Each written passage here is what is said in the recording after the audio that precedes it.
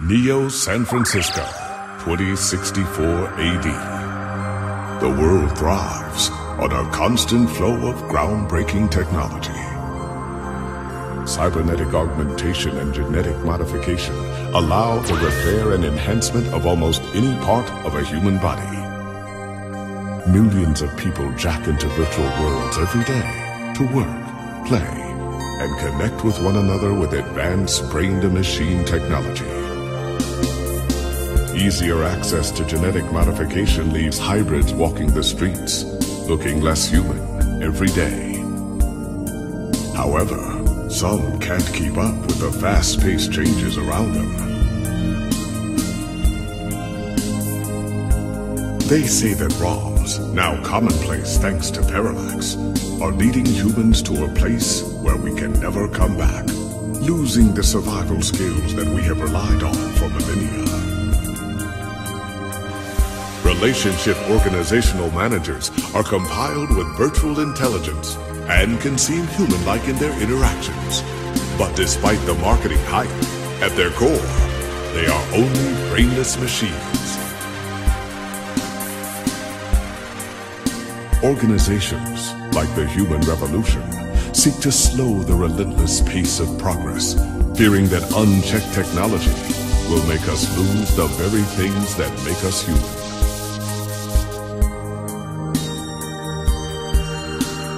High above the rising tension below, a parallax engineer has blurred the line even further. And with this, humanity's destiny will be altered forever.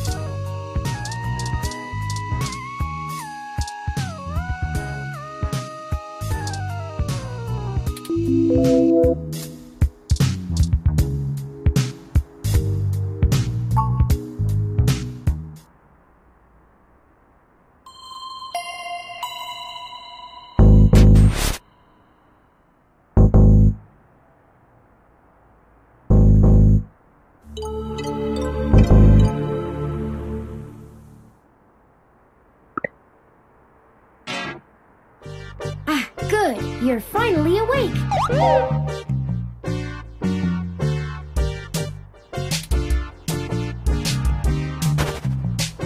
I'm honestly not sure why most humans still have such lengthy sleep cycles. It seems rather inconvenient. Are you significantly opposed to cybernetic augments?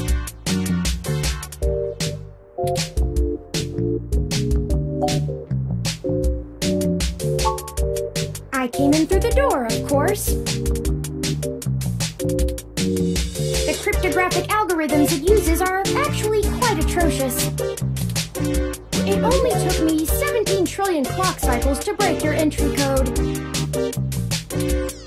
It looks rather imposing, but it's actually a knockoff of the Sakugate M/14723-B.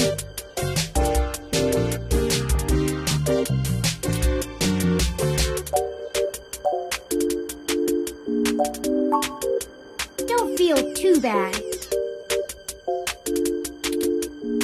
I actually cheated a bit when I cross-referenced likely numeric combinations against the stored personal data on you. I'm not certain why you picked the birthday of your first dog, but it would be sufficiently obscure to defeat most casual attempts to enter.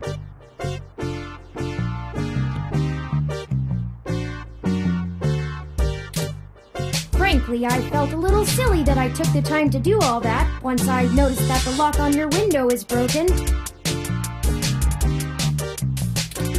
And that you left it open.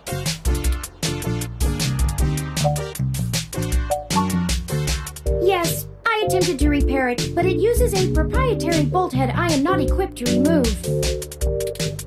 I took the liberty of filing a maintenance request with your building superintendent. Considering the speed at which he has historically worked, I estimate it will take him 16 working days to complete the repair. Not quite to my standards.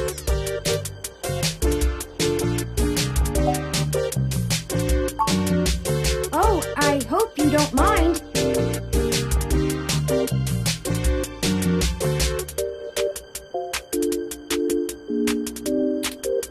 While you were asleep, I had some spare time on my hands, so I reorganized your records and entertainment media using BISAC.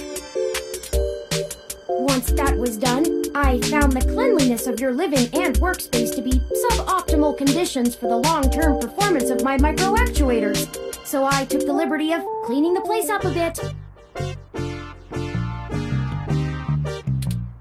As you awoke, I was attempting to interface and make performance adjustments to your personal computer, but I've run into a bit of a snag.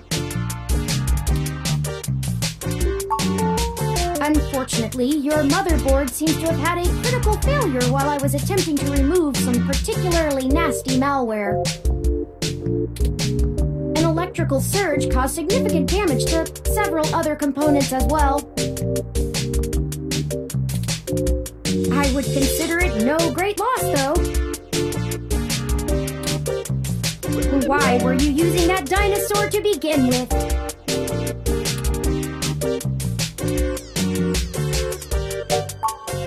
Don't fret!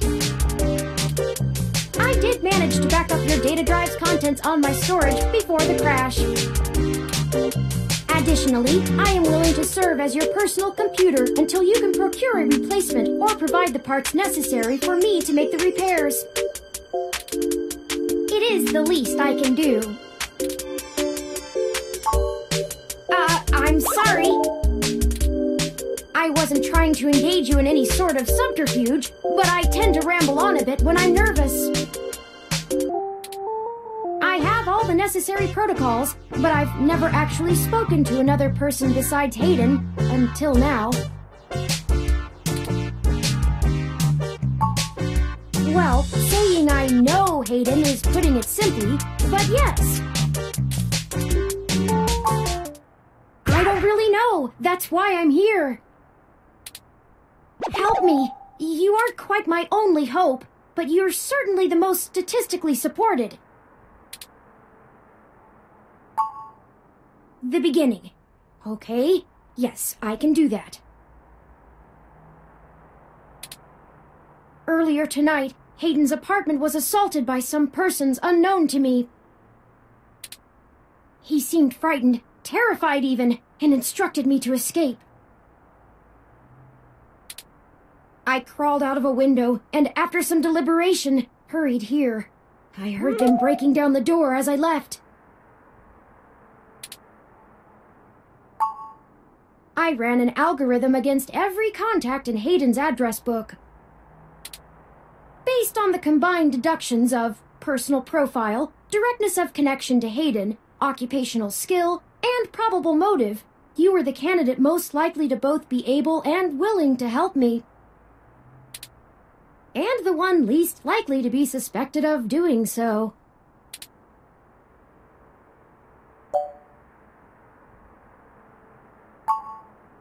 I took into account that you might not want to help me out of the goodness of your heart, as they say. But considering your recent slump in published articles and the lack of liquid assets in your bank accounts, I figured you would jump at the chance to be first on the scene of the violent disappearance of a prominent parallax researcher right in the heart of Neo-SF. Am I wrong? Maybe you store your cash under that ratty mattress in the corner.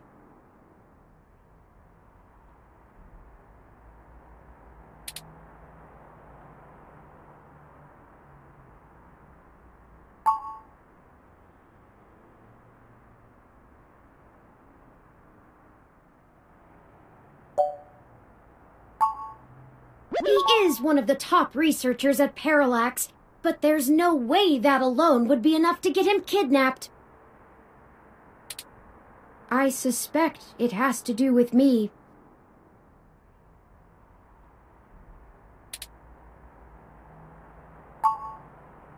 Excuse me. I forgot to introduce myself. I've never had the pleasure of doing so before. I am Turing. I know this must sound quite unflattering, but I suppose you could describe me as one of Hayden's experiments. He's currently researching advanced machine intelligence at Parallax. I am a personal side project of his. Exploring true artificial sapience. It's possible that the idea of a sapient machine could scare or tempt an organization into kidnapping him, either to stop his research or to take it and use it for themselves.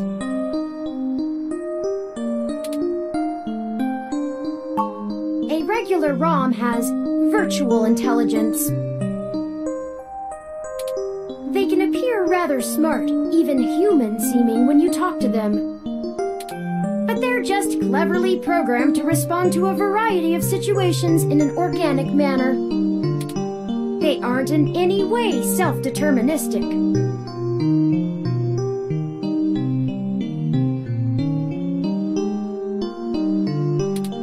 As for myself, much of my code wasn't actually written by Hayden, but rather compiled during my infancy as I learned to interact with the world around me. But despite my ability to self-modify my code,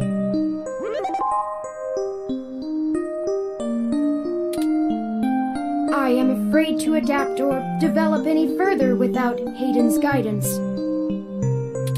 Did he only program me with the illusion of free will?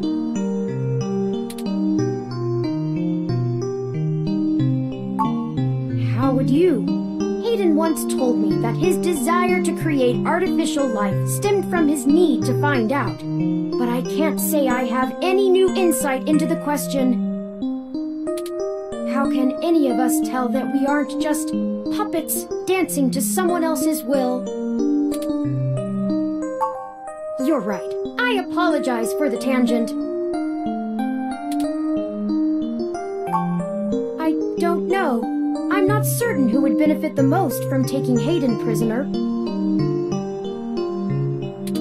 Admittedly, Hayden has become increasingly paranoid as of late, and has warned me to stay alert, but he would never specify anyone I should fear when I asked.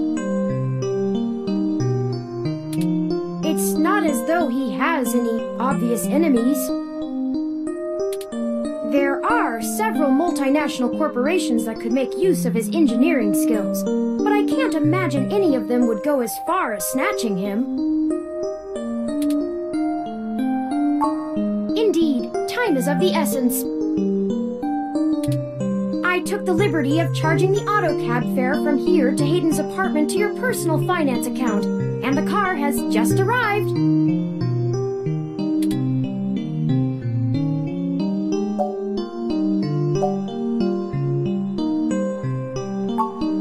My head does not bobble, thank you very much. In addition, I would not expect you to help me without fair compensation. I assure you, there is a story here. Whether you are good enough to find it or not is up to you. I hope you are, for Hayden's sake.